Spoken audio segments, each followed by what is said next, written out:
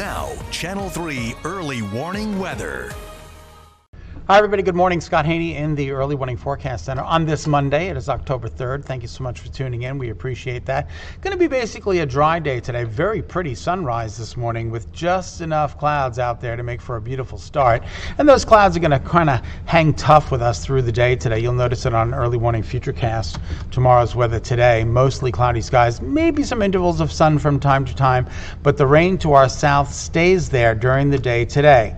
Now, very late tonight into early tomorrow morning, it starts to shower along the shoreline, and some of that shower activity might make it into inland Connecticut by 9 o'clock tomorrow morning. Then we get a little bit of a break, mostly cloudy skies during the day tomorrow. It'll be breezy today. It'll be breezy tomorrow.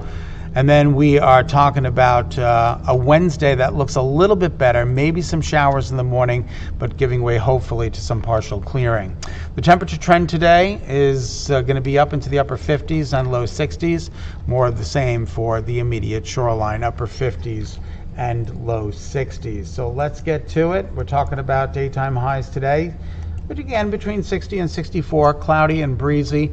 And your overnight lows tonight, kind of chilly, right? 38 and 39 for Northwest Connecticut, low 40s elsewhere. And with that breeze, it'll feel even cooler. Tomorrow, those showers roll in. Wednesday morning, some showers, hopefully giving way to partial clearing. And then Thursday, Friday are nice, and a much cooler weekend is ahead. Have a great day, everybody. Thanks for tuning in.